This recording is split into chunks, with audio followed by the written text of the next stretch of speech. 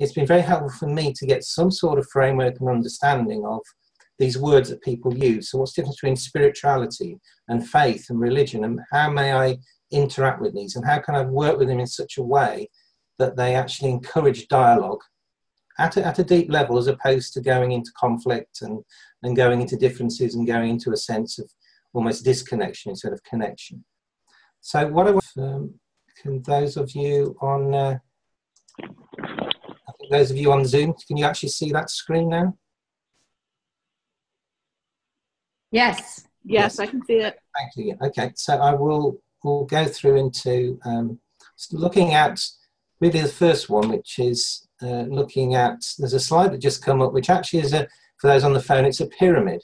And at the bottom I've got spirituality, the next level I've got faith, and then the next level I've got religion. And we'll have a look at those, but it's coming from a sense for me, which you'll see in a second, and actually spirituality, for me anyway, is a sense of being inclusive, and I believe everyone has a spirituality.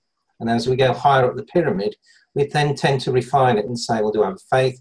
Am I related to a certain religion? So Angelo kind of said, well, I have a faith in a higher power, but I'm not affiliated to any particular religion. And there's also a diagram to the left of that, which what I wanted to highlight was, it's from here in the UK. And what's happening in the UK is they did a survey in 2011, where they actually found that actually there was 25% of the UK population actually said they had no religion whatsoever. Which has grown rapidly since 10 years ago, when actually 15% of the population said they've got no religion. Now it's 25%. And I think in the UK, now in latest figures, that figure is rising. So the sense that Andrew said, you know, there isn't a religion, is a sense that people perhaps don't identify with either Christian or Muslim or Hindu or Sikh or Buddhist or Jewish. They're just saying, I've got no religion. Now I'm just having a look, actually. Let's have a look. We just moved it. The next one I've got was actually then saying, there's a slide saying actually, what is spirituality? What does spirituality really mean? We're going to have a look at that. One of the definitions that I like, which is from a friend called Andrea Watson, is I just asked her, and she just said to me, David, just as in essence, spirituality is 5 words for me. It's about falling in love with life, which I particularly liked, and I kind of got that and thought, well, actually, spirituality has a sense that it permeates for me all of life. So from my perspective, I've just said, I think everyone has a spirituality, and I've called it, it's this wow factor, how I feel alive. It's a kind of driving force behind your life. And we've had a sense of that perhaps through the stories we've heard already on the call. When I did my studies on this area, the interesting thing about when you get into the academic side of, okay, what's spirituality? There must be an agreed definition of spirituality. The answer is, there isn't an agreed definition of spirituality. I've picked out a couple from some of the leading academics in the area, and one says, Mitroff and Denton said, if one single word captures the meaning of spirituality and the vital role it can play in people's lives, it's interconnectedness.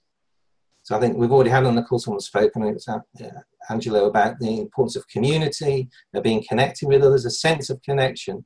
And I'm feeling a sense of connection on the call through the stories. So someone was saying, actually, if it's one word, it might be interconnectedness. Someone else who I know called Lip Swermer, and she's based in New Zealand, actually said for her, spirituality is an ongoing process of finding meaning and purpose in our lives, as well as living out one's sets of personally held beliefs. And again, if some of the stories we've just shared were around this finding meaning and purpose, being on a journey, looking and examining our own personal beliefs. And the final one, this one I've got, is actually, it says actually many of the academics, many of the scholars choose not to provide a definition of spirituality because it could then actually try and tie it down into some sort of dogmatic rigidity. And the fact that actually spirituality is meant to transcend things, it's almost like once you name it, you lose it, if that makes sense. So in the academic field, which is called issues, there's no agreed definition of spirituality. So I kind of encourage you to look at what yours is.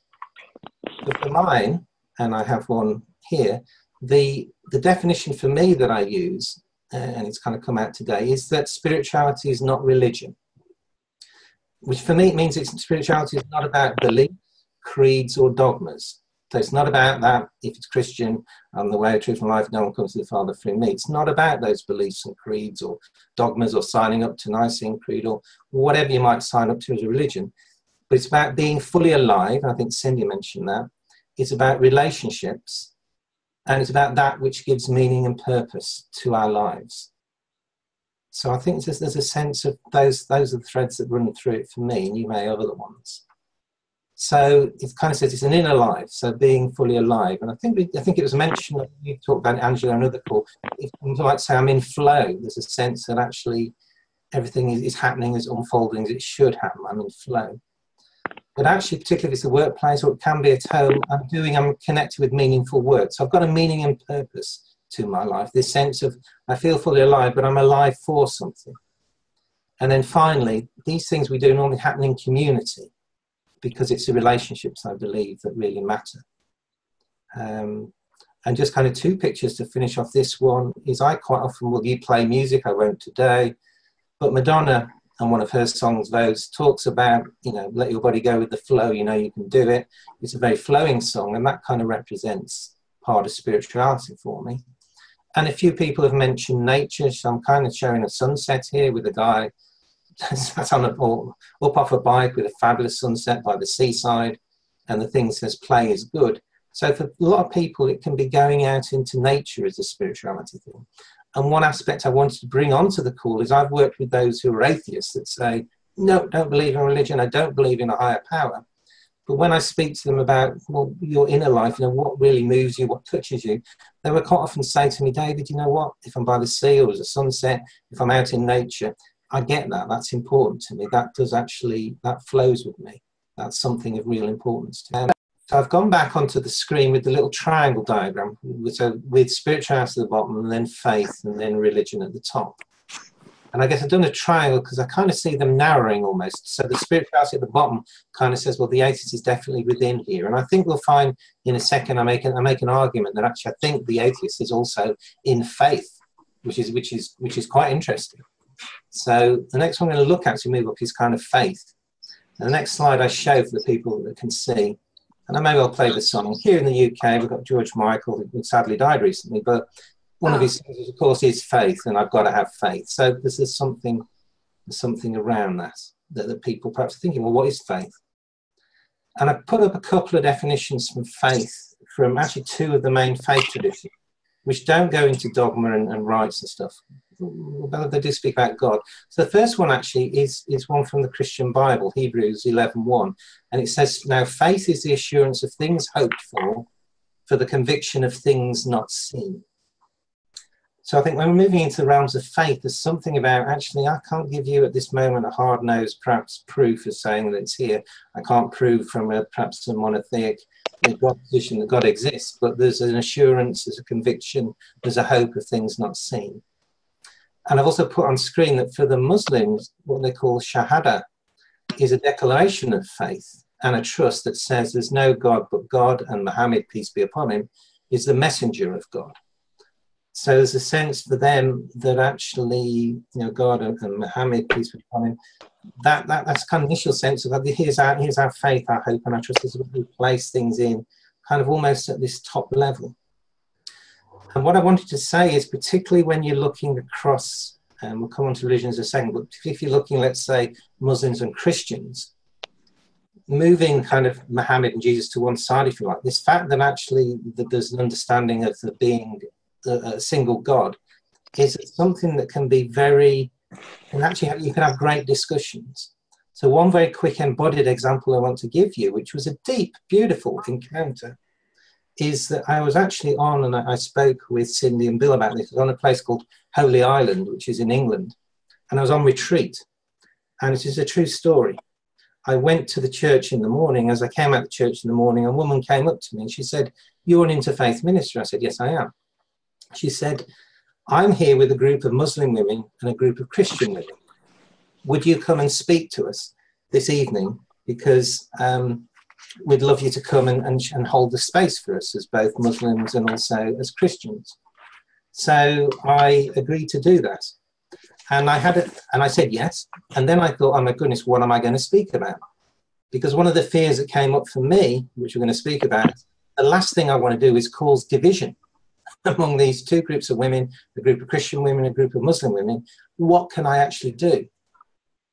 So what I did, interestingly enough, and this is how you can find links to actually link people together, and the story was amazing. And it was one of those things, almost Angela, you spoke about being in flow. I was kind of at a flow moment, and I just kind of thought, do you know what? The 5 pillars of Islam, in general terms that they talk about, those can be reflected in the Celtic saints.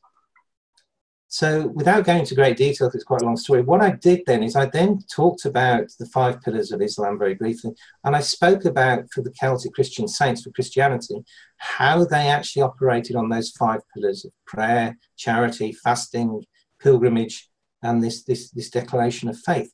What that meant for the Celtic Christians, because there were similarities, there were their own examples. They were different, but there was a flow with them. There was a connection with them. So I said all of this, and then the room, I'm not joking, the room went quiet. And I was wondering, oh my goodness, have I said the wrong thing? What's going to happen? And then a very wise Muslim woman stood up and she said, David, I want to thank you so much. We've been wondering how we can introduce the 5 pillars of Islam with our Christian friends. And the way you've linked that together is just so beautiful. Thank you so much. And then what happened was, at this kind of spiritual level, there was a tremendous sharing about how, through the beauties of nature and the island had spoken to them of Christianity, had spoken to them of the Quran and their Muslim faith. And there were deep sharings about how they'd opened up to this sense of flow within their faith. And I know that the woman that invited me to the group just looked at me and had a big beaming smile on her face. There was a deep connection that happened that evening between those women. And I kind of got out of the way, if you like. It just then flowed. So I think if you're having deep dialogue, look for where you can find those connections. There's almost a sense of what I call, there was a unity through the diversity almost. Yes, there's different ways of looking things, but at this level you could find those connections. If you can find those connections, you have a conversation that's really very powerful. So what I wanted to then say is actually, as far as faith is concerned, we heard it from the Christian faith. I think one thing that comes through in different languages, different traditions, is this aspect of hope. What is faith about? Faith, in some extent, is a hope. And again, looking at a definition I've got, it's almost kind of saying that faith is trusting in and believing with all your heart in some sort of greater source, greater love. It could be Buddha nature, etc. That even when times are bad and there's no scientific proof that you're right, it's an instinctive feeling that there's something there of hope. And as it says here, you don't need a religion to feel faith, which is interesting, because the religion, then as we'll see in a second, is all the bits that go around this. And I think this is where the atheists come in. I think the faith framework is really, at its essence, says, particularly when things get hard, this is what I trust in, this is what I believe will get me through to the next stage of life. It's almost like a route map. So I can argue, I think atheists, I would ask them the question, what's your route map through life? What do you put your hope in, your faith in? They may even say themselves, but you've got an angle there for actually to keep them in the conversation and keep having a conversation. So I think that is important. And the last area I wanted to move on to with the triangles is the top of the triangle. So I've looked at spirituality, which I think flows through all. We looked at faith, which is linked into hope. And then we look at the top one, religion.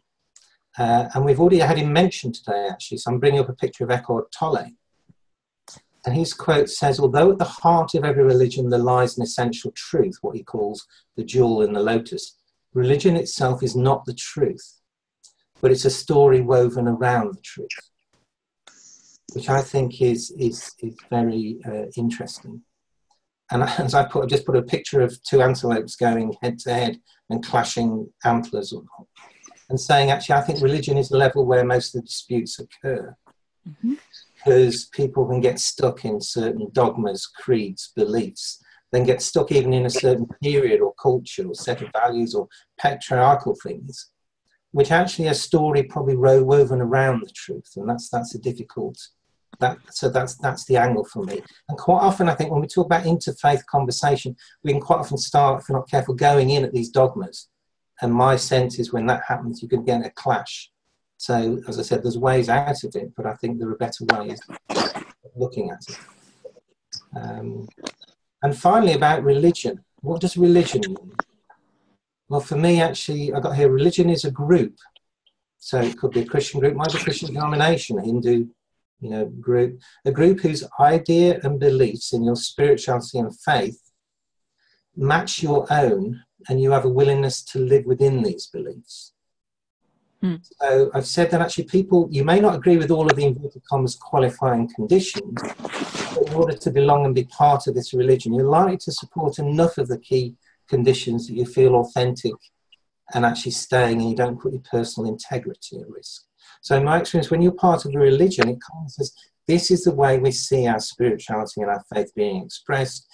For me, let's say if a Methodist, you want to be part of this Methodist church, we do things this sort of way. And this is how we see God, this is how we see our faith being lived out. And for example, everyone's welcome to communion is one of the beliefs that sits within the Methodist, which wouldn't sit in a Catholic or in UK here, an Anglican perspective.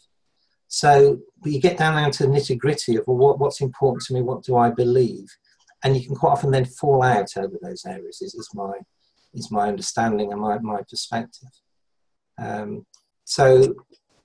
When I've done, and it's interesting, when I've done interfaith work, so I was part of here in the UK, the Birmingham West Midlands Faith Forum, we tended to find actually the conversations would stay around that level of kind of faith, that understanding about higher power, and then we'd share from that perspective. In my experience, when we had more evangelical Christians that came and said, we're going to convert all the others to Christianity, they probably lasted one meeting and didn't come back again. Because the sharing was kind of at this level of kind of spirituality and faith level. And it did get some good understanding. We got some excellent bonding that was there. But I think when we move, particularly in the Christian ones, to the more evangelical, it can be a harder space to move into because they're looking to say, this is the truth, as opposed to a story around the truth. I'm going to share something that actually has been a game changer in a couple of conversations for me. So almost before I just close. And it came from a Hindu teacher, actually, who shared this story. It could have come from any of the faiths. And I'll cut down the story. So briefly, the story is this. There were two young boys who were playing, as young boys do, in a park. And they were playing happily. And then one of the boys said, I've got the greatest mom in the world. And the other boy said, no, I've got the greatest mom in the world. And as boys do, they started fighting. And as they started fighting, this very wise sage came along. And he said, what are you fighting over? And they explained, this one boy said, I've got the greatest mom in the world. He said, no, I've got the greatest mom. And so he just gently parted them. And he turned to the one boy. He said, I just want you to follow some words and say something to me. So he said to this one boy, he said, what I want you to say is this. And he said, I've got the greatest mom in the world for me. So this boy said, I've got the greatest mom in the world for me. He turned to the other boy and said, can you say the same? So I've got the greatest mom in the world for me.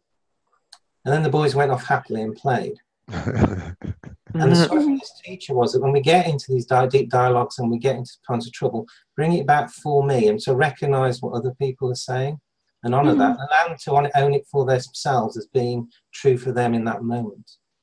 And I've had a very deep discussion with an evangelical Christian, and it brought us together, that dialogue did. We were at Hamhead, sharing that with him totally changed the way we looked at each other and what we were doing. So that was very powerful. And just to kind of close with, it stayed with me for quite a number of years. So thank you. Yeah, well.